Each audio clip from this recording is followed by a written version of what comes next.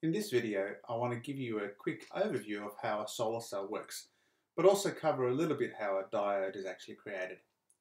So in this image, you see two little blocks, and they're going to be representing our two doped semiconductors. In this case, we have an N-type semiconductor, and we have a P-type semiconductor. Now, if you remember, the N-type semiconductor is where we have no holes in the valency band, and we have lots of electrons almost in the conduction band. It doesn't take much all amount of energy for them to move into the conduction band. So the predominant charge carrier are electrons. Of course, in the p-type semiconductor, being doped with a 3 valency atoms, then we have holes, positive holes in the valency band being the predominant charge carrier. So what happens, of course, is when we stick these two together like this, something strange happens. And what happens here is called the depletion zone. Now let me explain briefly what this depletion zone actually is.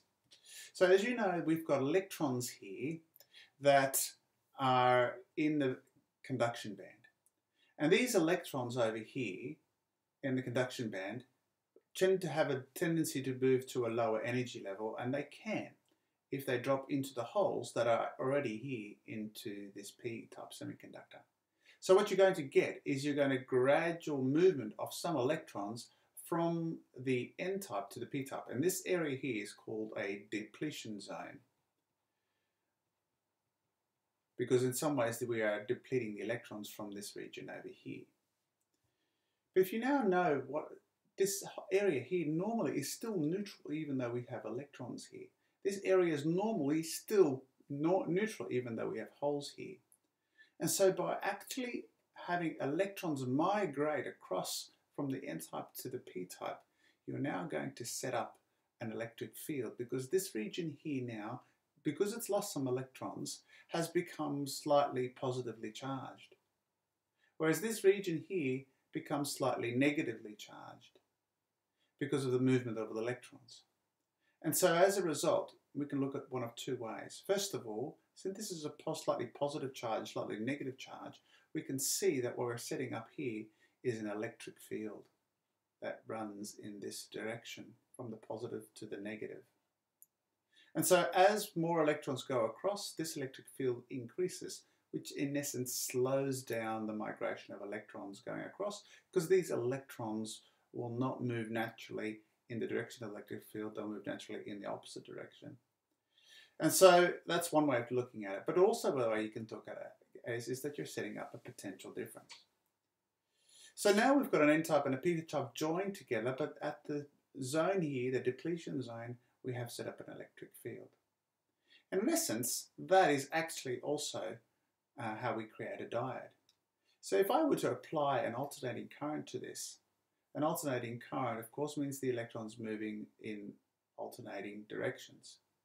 But what this actually does is that the electrons will move in one direction, and so they would move, let's say, in that direction quite comfortably. However, as soon as the potential difference changes here, the electrons would, this potential difference would want the electrons to move in the opposite direction, but of course what happens is that the electric field prevents this. And so in essence, what this setup does actually is rectifies an alternating current. It actually makes it a direct current. So that in essence is the beginning of a diode. But what about creating a solar cell out of this? So we've got the same situation here, but what we're now going to do is we're going to shine some light on this. And the other thing we're going to do is we're going to actually set up the circuit again. So now we're going to get two different effects. First of all, we're going to get the photoelectric effect. And the photoelectric effect, of course, is when you have photons flowing onto the semiconductors, and that will automatically cause electrons to be released from the surface, as long, of course, that the work function is overcome. In other words, that the amount of energy from each of these photons, because HF, is greater than the work function. So these electrons, they will therefore have some kinetic energy left over. Now, we've got, of course, electrons being released, and these electrons then, of course, are free to move. Now, of course, they can remove them in random directions, but the one problem is of course, is that this electric field that is set up here between the N-type and the P-type prevents any electrons moving in that direction over here. And so the only natural conclusion is that the electrons will start to move around the circuit. And of course, what happens, of course, is in this case, this represents a light bulb, and that light bulb will start working as the current starts to flow through it, because that is what the electrons do. Now, it's a little bit ironic. We've got a solar cell here generating electricity to make a light bulb work, but nonetheless, we're getting a flow, and it's a direct current flow. Now, what's happened here, of course, is that we have electrons definitely moving across there, but we also have a migration of holes going in the other direction.